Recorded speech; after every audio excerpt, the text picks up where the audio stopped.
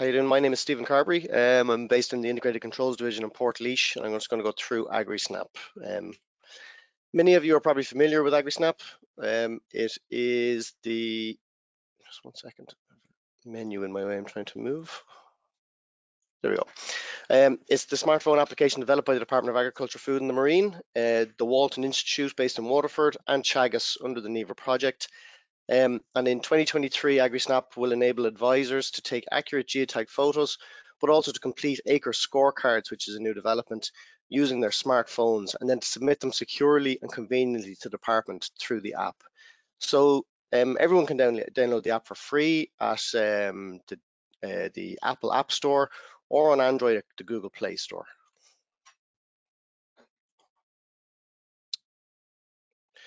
So what is an AgriSnap video or photo for? Well, an AgriSnap photo is a photograph which captures the geographic coordinates and camera details within the background of the photo.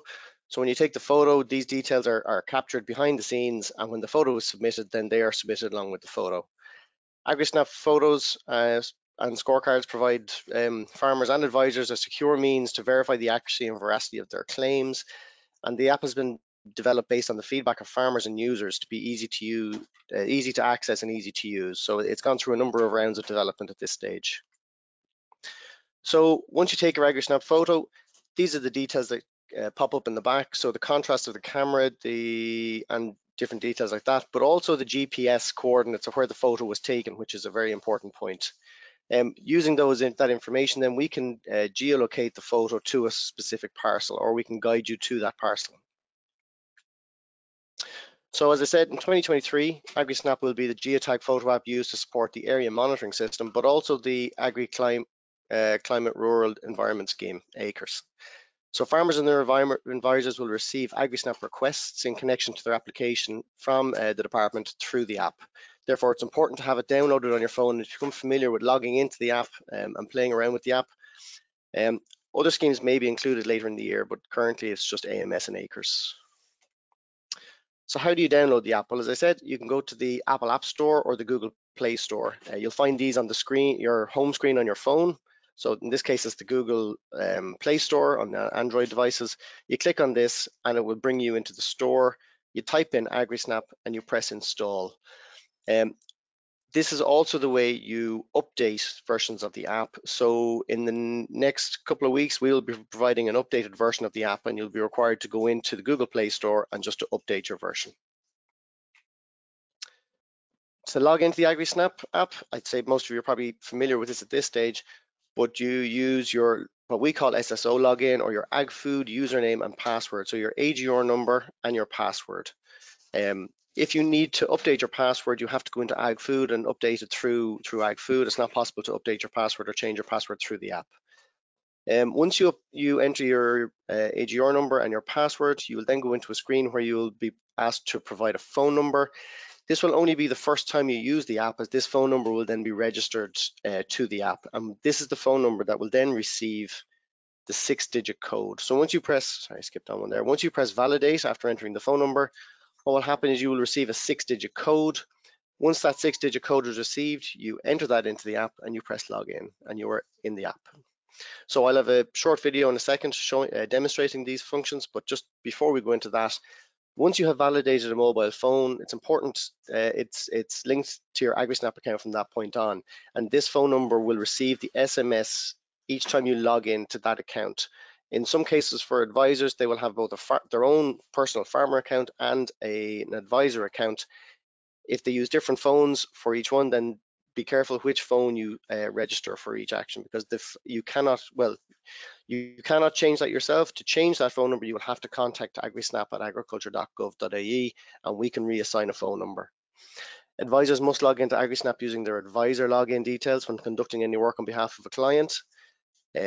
And if experiencing any issues with AgriSnap, please do not uninstall the app, as photos or scorecards cannot be retrieved from the app if it has been uninstalled from your phone.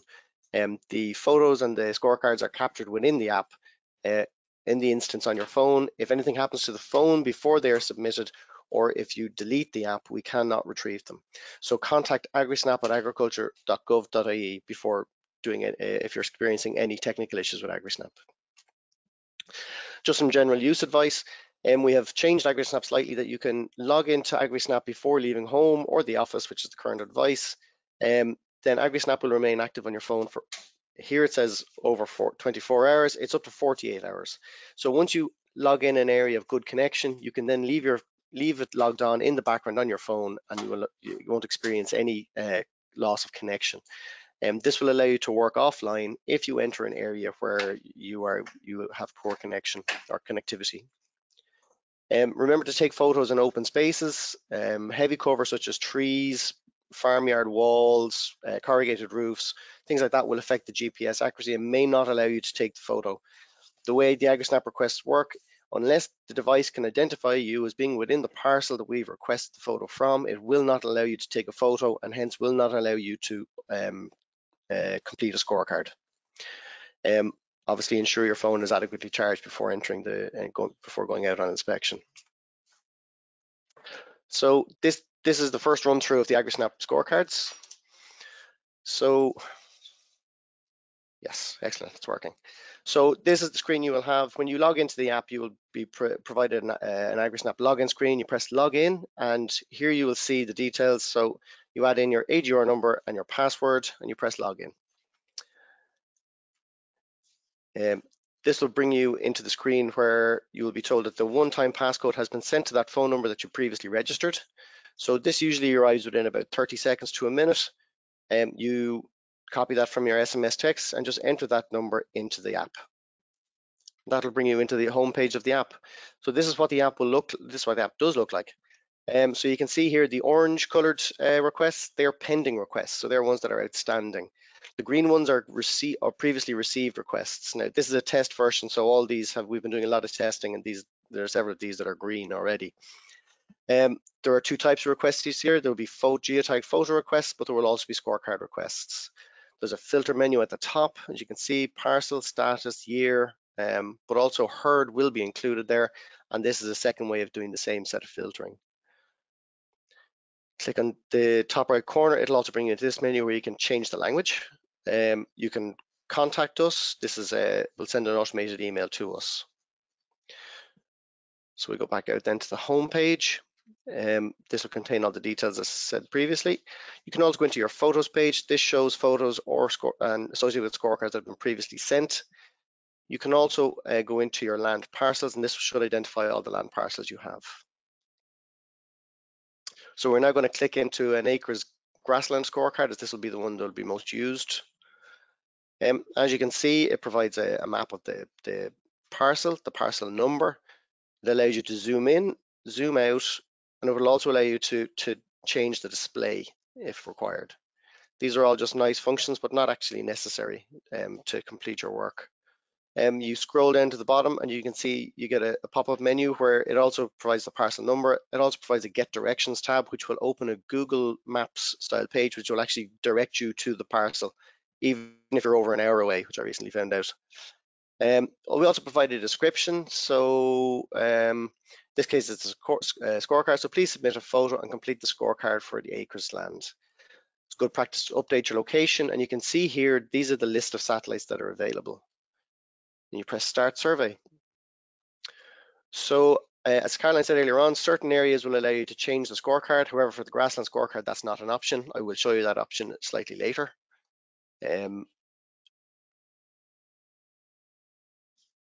So the first step then is to take a picture. However, as I said before, until you are within the parcel or the phone identifies you as being within the parcel, taking a picture will not be an option. It's a nice picture of the conditionality booklet. And now you see that the Get Started option is now available. Until a picture has been taken, the scorecard will not be available to start. So you must take a picture from within the parcel before the scorecard can be initiated. So we'll start the scorecard now. And the scorecards all follow a familiar theme. So here are the prerequisites: the dominant grassland type, the soil type. You just click on these with your finger as you go through, and then you just work through the workflow of the scorecard. So you can see here there's a number of different questions. Many of the questions will have drop-down selections. So you can select several different options You're not restricted to one, and there's, as you can see, there's quite a number in that menu. Then, as I said, you work your way through the scorecard, just tapping options as you go through, selecting the correct option for whatever field you're in. More drop downs. We also have the ability in AgriSnap to restrict certain question types. So for question 4, there's an A and a B. As you can see, it's question A or question B. So if you select an option in section A, it grays out section B. You will not be able to enter it. However, if you've made a mistake, you just tap on it again, it will unselect it and allow you to select it in a different area again. That goes throughout the scorecard. It's very flexible that way. So you keep working your way through the workflow on the app, and then selecting as you go. Once you've reached the bottom of the page, you will get the next section and you move into the threats and pressures like Caroline was talking about earlier. So yet again, there are more drop-down menus, but there are also free text boxes which are character limited but allow you to enter specific advice for each field you're in. I'm not going to fill in the rest of this, just to highlight something else, another feature of the app. So let's move on to the next section. And then we come to the area recommendation. So yet again, there are free text boxes, a number of management options. You can select more than one, and then any other management advice. So then you can complete the scorecard. When you complete the scorecard, you'll be provided with the picture that you took earlier on, the current score, a submit draft scorecard or submit scorecard. Submit scorecard, the green option, allows you to submit the scorecard, the final scorecard into GLAM. However, when you press this option, there is a validation that occurs, and you can see here scorecard validation failed. It brings you back to the start of the scorecard and allows you to review the scorecard. So we filled in the first page, we filled in the second section as well. We go into the next section, we find that there are areas that we didn't fill in mandatory questions. So it will not let you submit the scorecard, the final scorecard, until you have filled out all options. At this point, you can either fill in those options and go and complete the final scorecard, or you have the ability to, there's more of these mandatory questions, or you have the ability to work through the scorecard again without answering these questions, go to the final page and submit a draft scorecard, which will then be available to be updated in GLAM. So you get a message that your scorecard has been sent and the orange will change to green. So received. You can go into photos, you can see there's an extra photo here, which with the sent message on it. So this is a record of what has been sent to the department. Once these have been sent and marked as received, you can actually delete them, or you can go in and you can view the pictures. There's a number of different options. However, the scorecard themselves are not, you cannot go back into the scorecard itself and manipulate it unless you have submitted it into the GLAM system, in which case you may be able to do further work in the scorecard in GLAM. We'll just go down here quickly to the acres peatland scorecard. So same layout, same parcel in this case as well. So we go in, we update our location, which is good practice. Make sure your GPS is accurate. Start your survey. You'll see up at the top here, the acres peatland assessment scorecard is the option. However, if you walk into the field and you realize that it has been assigned incorrectly, there are other options. In this case, you're provided 4 options which you can change to. You can then take the picture as previous. As before, you will not be allowed to take a photo unless you are identified as being within the parcel. This then opens allows you to open the scorecard and allows you to initiate the scorecard. And then you just work through the workflow as previously, as with the previous scorecard.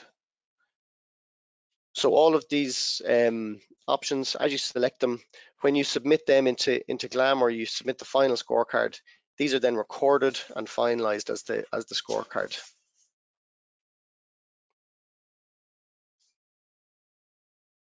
So as you can see, it's quite user-friendly. It won't let you make too many mistakes. It will actually, if you miss a question, it will send you back.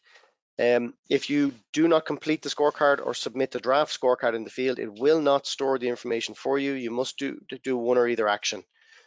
When you're finished, then you can just log out.